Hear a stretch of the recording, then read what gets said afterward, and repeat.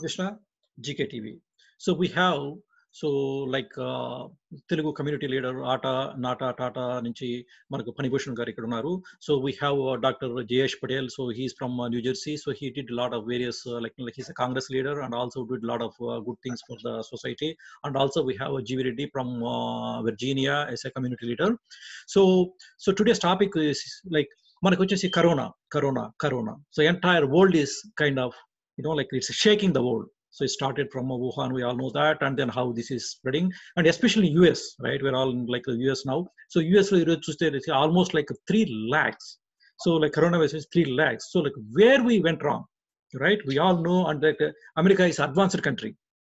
We always ahead of the trend, economically very strong, scientifically very strong. So somewhere something went wrong, and then love it. We see like like it's almost like standstill, like everybody is a lockdown condition. Even now some of the states, they still did not do lockdown. Today I said that CNN seeing like Atlanta, right? So Georgia state, they said like one of the beaches governor wants to open, and then mayor came back and then said like what's going on, we're not going to allow. So there's still some people are not understanding the seriousness of this, right? So like so Panigaru, like I want to see like what's your view on this. Definitely, America reacted late, and I'm sorry to say that. As soon as they got the best intelligence in the world, they are the ones who get the first information, and as soon as they get the intel information, they should have acted and stopped all the travel. I mean, they should have implemented the travel bans, and also all these kind of restrictions, how it has been done in India. And most importantly, this episode, this crisis has shown that the government is not prepared with all the tools they need whenever this kind of pandemic or any national emergency occurs. Yeah, I was watching Italian, patients and their healthcare facilities. Their equipment seems to be more sophisticated compared to us, and simple masks are not available. That's very strange. Definitely. Thank you, Panigaru.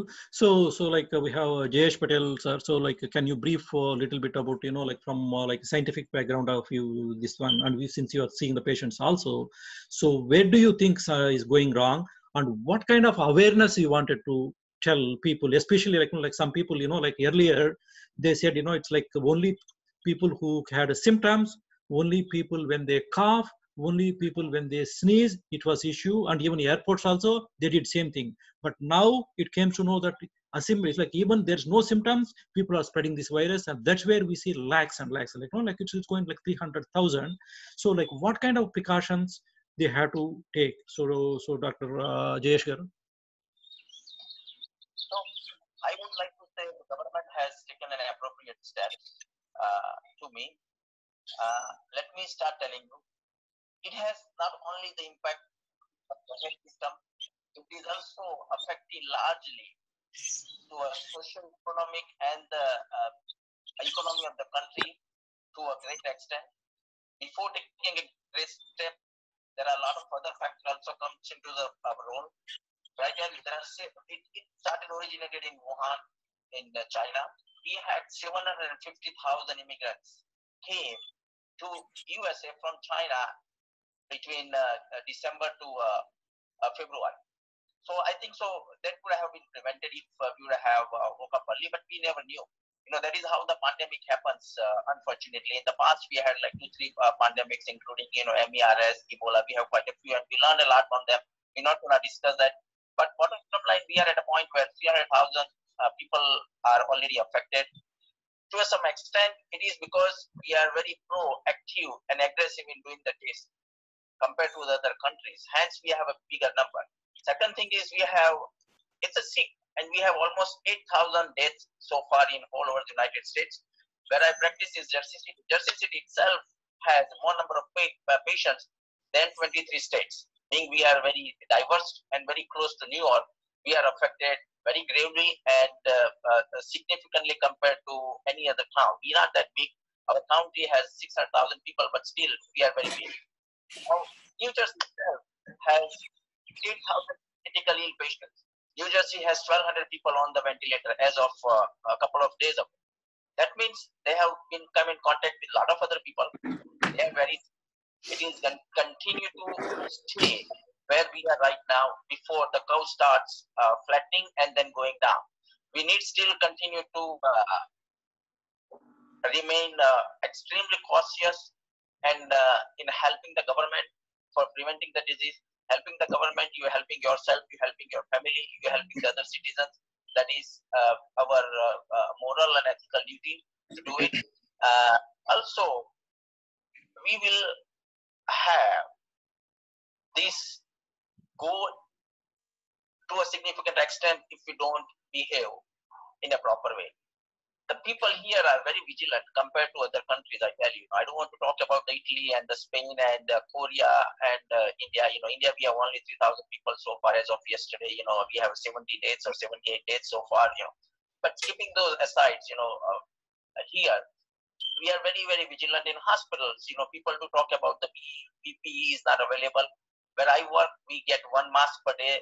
Masks are ample available. Masks are available in the stores. Masks are available everywhere. Anybody has an issue, they can call me and I'll get them a mask. It's not an issue now. We have goggles, we have a face shield, we have a suit. We've been asked to attend a video before we go and see the COVID patients. The problem is this: prevention is better than the cure. This is what I like all of you to understand, rather than going into the details which you all have seen a video. Stay home, stay safe, clean your hands, don't touch your face, avoid transportations, eat vitamin C, zinc, healthy food, adequate sleep, warm water gargling, throw the virus out of throat, and many more things being told, and people are aware of it. I would like to say a few things. Take a vitamin C in a higher dose, take a zinc, eat adequate food, and sleep enough. Try to build your immunity, because there is no real medicine is effective against virus. Your immunity, your own immunity, is going to kill them. And there are different ways to do it, and we're not going to go into the treatment. So that is one thing. The second thing is, if you fail to prevent, and if you have a COVID and you go to the hospital is not going to treat you with your expectation. Hospital has lots of patients. And hospital health worker also is very important, as I say. And healthcare worker cannot afford to go to the room non-stop and give you the attention that you deserve. If you have pneumonia or a heart attack or stroke, they've been sick. The nurse left and right in the rooms. Nowadays, the nurse goes from one room to another room. So you are cross-reacted. Number one, the health is important. Number three is lots of gadgets body to go, which makes you uncomfortable too. So bottom line is, nurse will not go and keep on visiting you. They've been given a phone in the room. No family member can visit them. So you will be out in the world alone. You'll have one doctor visiting, either lung doctor or the infection doctor, your doctor. Not everybody is going to come and talk to you. So it is better not to be treated like that. And the hospitals are overburdened. There are no ventilators. That's not the issue in my hospital, ventilators. But our hospital sensor, even a time, was 85. Now it's 100. One question, Dr. Jayesh. So here we're talking about the ventilator. So let's see the brief here, right? So 80% of the people who got corona, there looks like mild symptoms, they're okay. Is that true? Yes, most of them, even I could say more than 80%. Out of 300,000, if I have to guess the number, maybe 30,000. Okay. In New Jersey, we have 35,000 affected. We have 12,000 recovered, and we have 8,000 critically sick. Only 1,200 out of 3,500 are on ventilator. Correct. What I mean to say is here, if you see the history of the people who are going, maybe 1%, let's say like 1%, 2%, whatever. But in that, whoever is going to ventilator, what I heard like from the statistics, half of them are not recovering, half of them are like dying. Is that true? We don't know the number, but yes, most of them who goes on the ventilator are usually elderly people, with some exceptions, the young people too, and the healthcare people too. Okay. So we have a good number of people dying on the ventilator because of there is no real good medication available, And to a significant extent is because of the cytokine surge, which virus releases, interleukin 6, which kills the lung and the heart in a way, which I don't need to describe here. There are medicines available for that, which is not very effective, and is effective cannot be given in every patient. The people who are on ventilator are already immunocompromised, or have undergone some kind of chemotherapy or some kind of treatment for cancer, or they have uncontrolled diabetes, or they are elderly people, or the extremes of the age. Those sort of people are more vulnerable to go on the ventilator. Thank you very much, Jayesh Garu. So, like, also we have GB Reddy. So, like, do you want to add how the situation in Virginia, sir? Yes, Gopi Garu. Yeah, initially we are not prepared. I know, like, governments are giving warning, and we never thought, like, in my entire lifetime, we never see this kind of pandemic, and we never thought like this is going to be this worst. Even government, maybe they have some idea of preparation, all those things. They have been giving warnings, but we thought initially this is just like a regular flu. But our last 1 month, we have been preparing and taking personal care. So in Virginia, the situation is not that bad, but we are following social distancing, all those things. We are getting advices from government as well as experts, doctors, like, people like, the TV news, all those things. So we are trying to follow as much as, and most of folks, like, we got work from home. So we have been taking care personal things, but it is, things are scary. So, but it is the right time. We need to come together and follow, face this situation, and prepare for, I think, we have to take the personal care. It is nothing, not only governments are getting help, but we are also ready to prepare and face the situation. Thank you very much, Panigaru. Thank you very much, Jayesh Garu. Thank you very much, GB Reddy Garu. The thing is, like, one comment. Yeah, go ahead. My wife, she works as a nursing director, and she keeps sharing there is a genuine shortage of supplies. I mean, we cannot deny that fact.